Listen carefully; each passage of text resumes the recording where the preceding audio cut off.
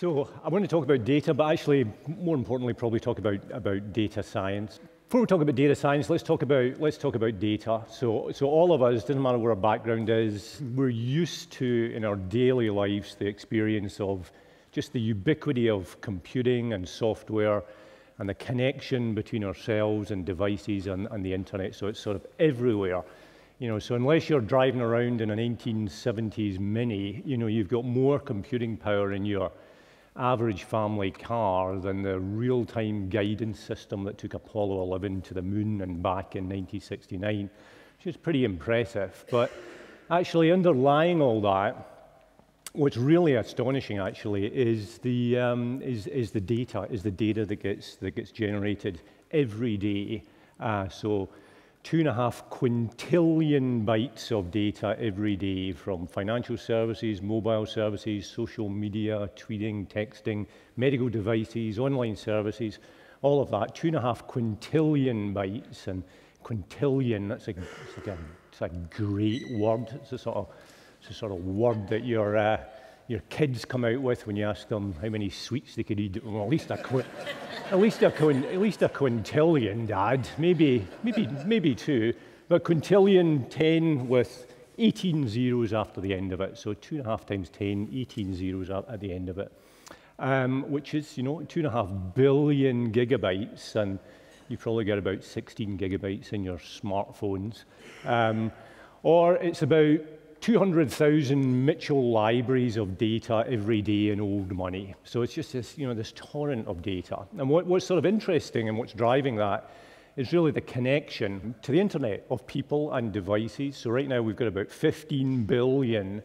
devices connected to the internet. 2020, we're going to have about 40 billion. And it's that growth in devices, actually the next wave is mostly in sort of sensors, that's really going to drive that volume of data up from that 2.5 quintillion bytes by about 4,000% annually. So at some point you just go, actually, just hang on a minute, it's just still billions, zillions, gazillions. So what is the question? And the question really is, what is it we're going to do with all that data? That's the question. What are we going to do with it?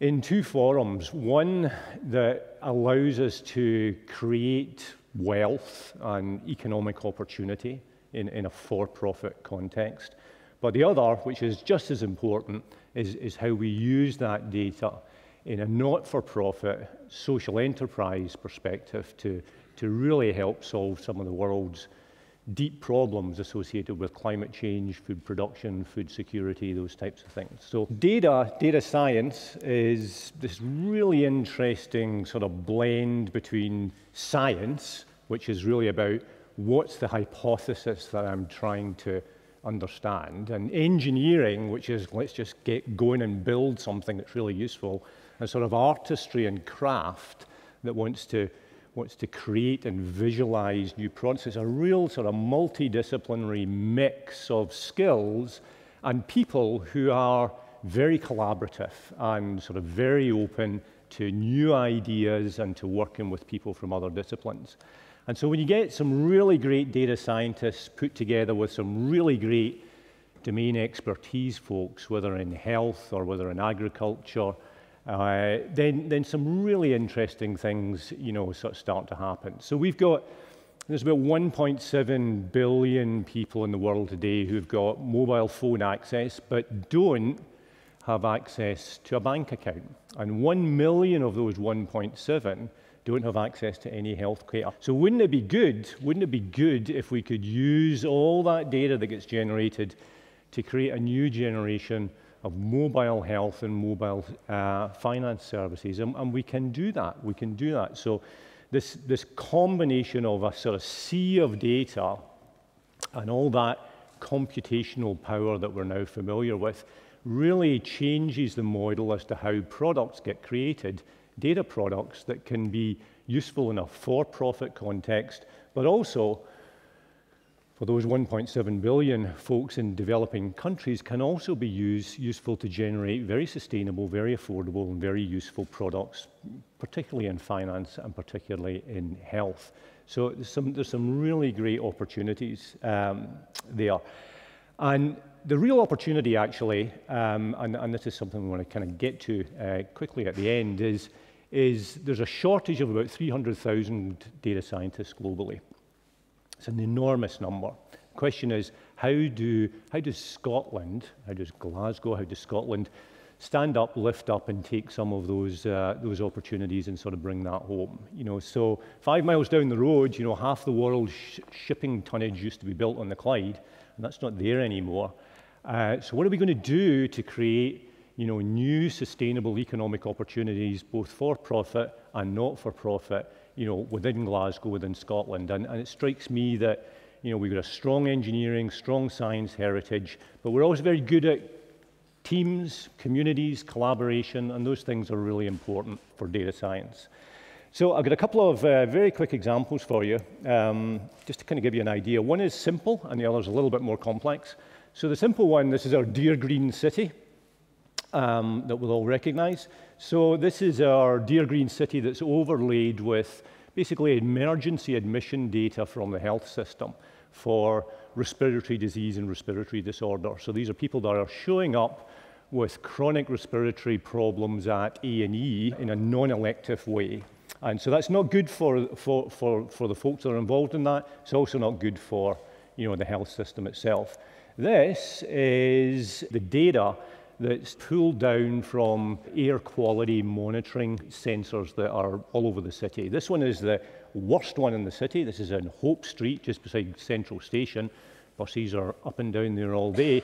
Interestingly, there's two things on the screen there. There's a 2.5 micron particulate and there's a 10 micron particulate, and those are both particularly bad at getting inside your lungs and inside your bloodstream. The dotted lines are the World Health Organization's safe limits for that. So you can see from that that pretty much all the time, if you're wandering up Hope Street, don't breathe too deeply. So, you know, the question then is, you know, what's the connection between this? And there's a connection there. So this is an example of how can we build products quite simply from data that's available, that we can join them up, provide those to the health service, provide those to patients themselves. So those could be apps, those could be tweets, that whenever we see something like this, we can inform people. We can inform people, you know, to be aware and be more conscious.